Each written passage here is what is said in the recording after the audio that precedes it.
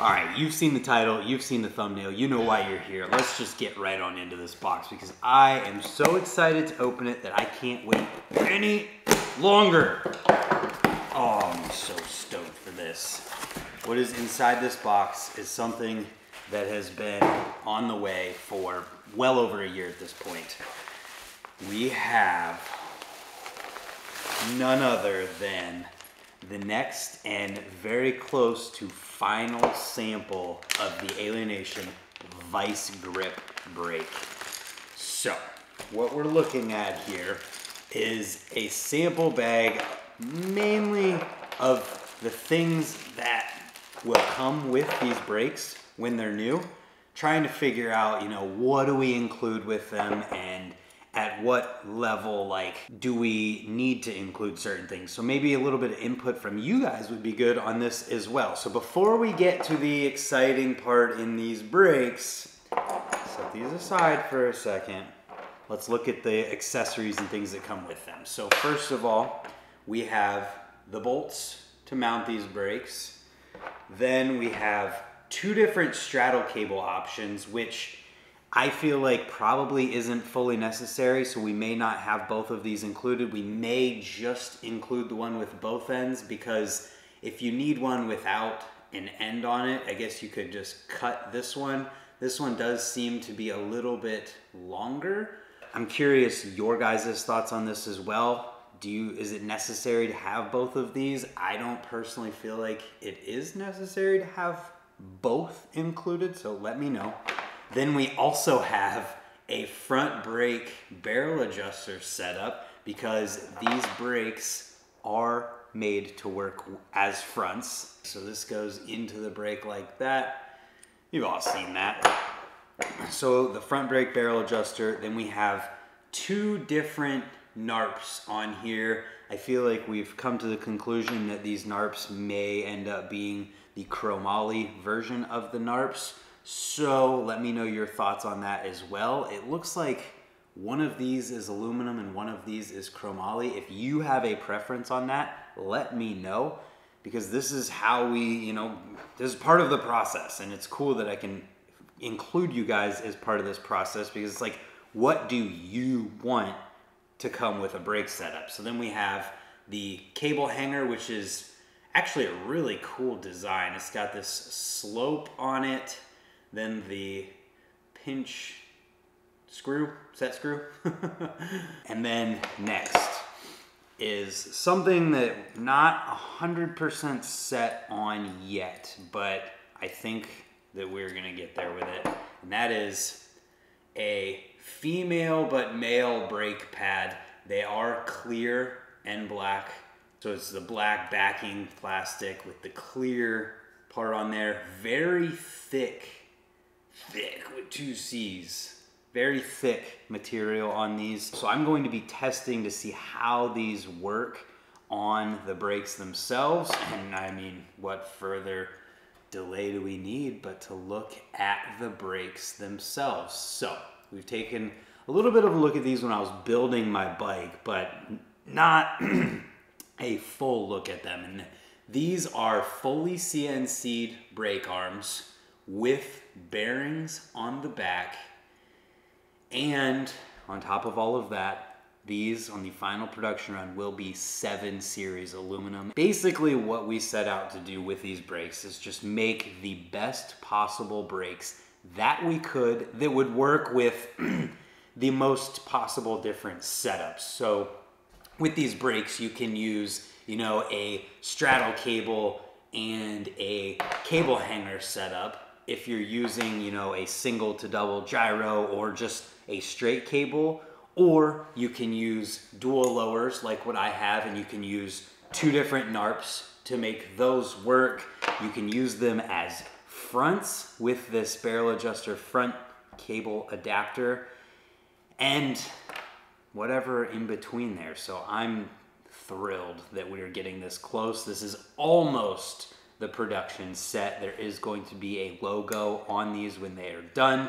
We haven't had that included in the sample yet, but bearings in the back, stoked on that. 7 series aluminum CNC'd brakes. This is super, super exciting, and I think there's nothing more to do here than to install these and then go ride my bike. So I'm gonna show you guys the install process right now. All right, so here we are ready to put the new brakes onto the bike. We have this removable brake mount here we just put through the brake arm, and this process is fairly straightforward, but figured you guys might enjoy being along for the ride. This side is a little bit more difficult to show on camera, obviously, but we're gonna get it. Now, putting this in, you should probably tighten it and not try to loosen it. That is a great tip. So that side is on, it is the lower side, so now we can grab the other brake arm here. We're gonna put the bolt through the brake arm, grab the mount, and put it through the brake arm as well. Now we're all ready to line everything up. Oh, I gotta rotate this brake pad, which needs an Allen wrench to get broken loose. There we go. Brake pad rotated, and easy enough. Same process, just tightening the bolt into the frame, and then we'll be able to get our spring tension adjusted and things like that.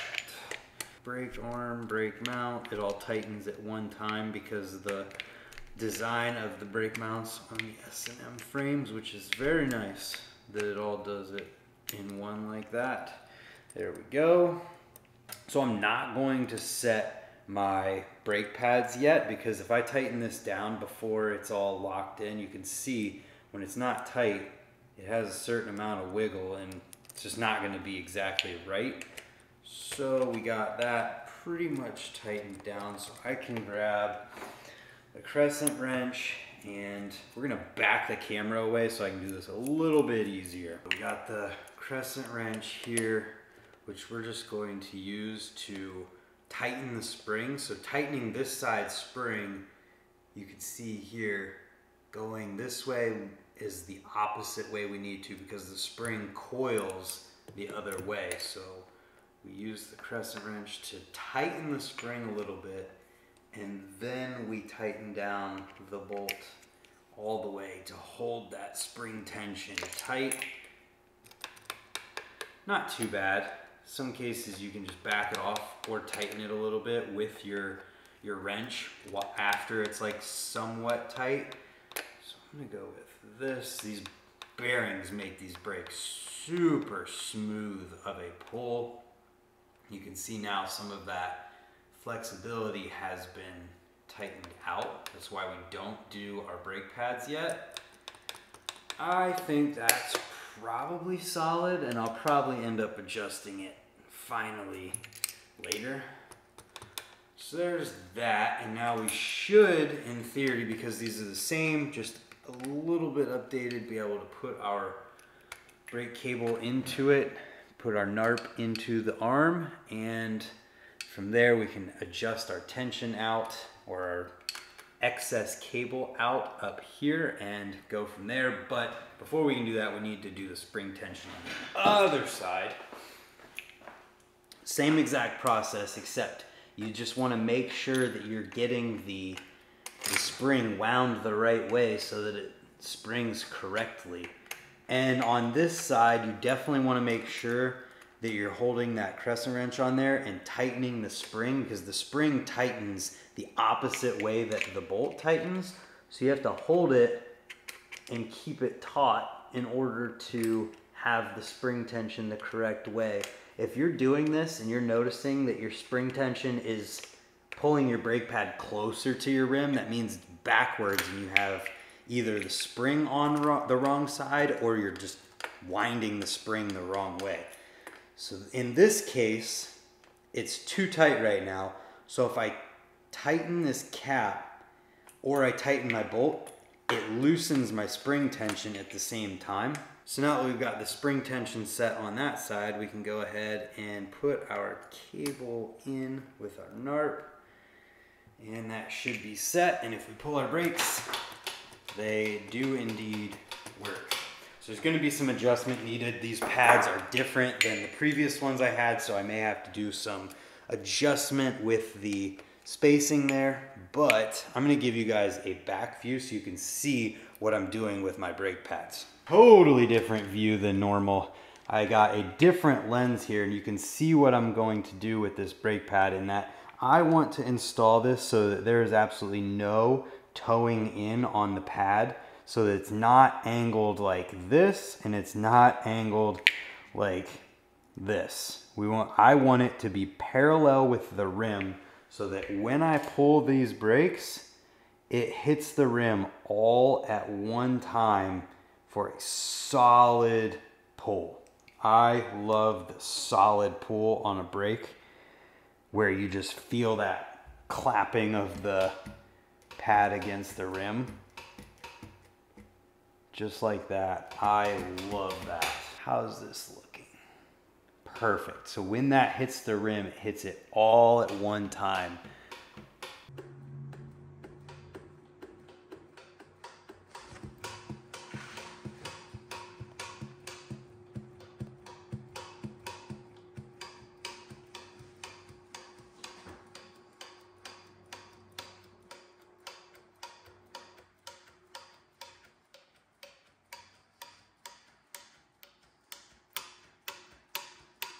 And there we have it. The brakes are installed on the bike. I got the pads adjusted to the way I like the brake pull, and I'm excited to test out a closer sample to the production run of the Alienation Vise Grip brakes. I'm so stoked that they even exist, because this just started as an idea of like, hey, there's not a ton of really good brakes out there in BMX. Maybe we could come together and I could get some feedback from different brake riders out there of what they would want in a brake and what could make the best possible brake. And then we went ahead and we tried to make it. So I hope you guys are as excited for this as I am. I don't know yet an exact date on when these will be out, but just know they are coming, and it is going to be awesome when they're finally here. And if you have any kind of feedback for what you might like to see on brakes like this, let me know in the comments down below. Follow and subscribe to Alienation everywhere on the internet. They have been making so much great stuff lately, from, you know, the sprocket you can see here, the hub. These tires are awesome. The black water transfer decals on the Vandal rims. There's new stuff coming soon, and so much stuff has come out recently. So follow along with that journey. I'm excited and grateful to be a part of it. So thank you to them for that. Thank you to them and Zach for working together with me on making a brake a reality. And hopefully we'll see you guys tomorrow for another video. Thank you for watching. Goodbye.